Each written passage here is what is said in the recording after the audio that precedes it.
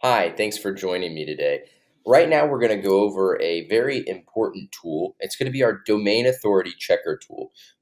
This tool is going to be easily found right up here on the dashboard under Tools, and you're just going to scroll down to Domain Authority Checker.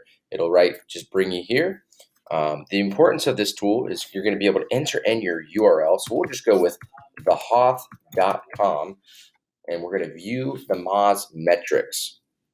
So as this is loading, this is going to show us the URL that we entered, the MOZDA, which stands for Domain Authority. This is going to predict how easily the root domain is actually going to rank. So we're at a 52 out of 100. And then the MOZPA, which is Page Authority, that's actually going to predict how easily the page is going to rank.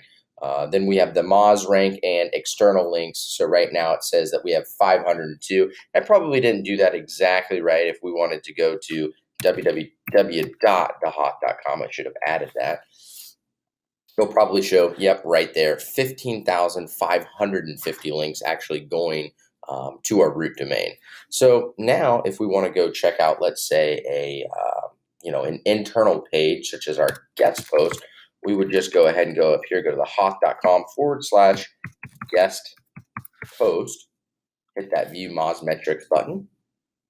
Still going to have a 52 out of 100 for the domain authority, but you're going to notice that that page authority has just decreased a little bit, just because it's an internal page, less external links, but overall a very healthy, strong page that's going to show up for probably a lot of keywords.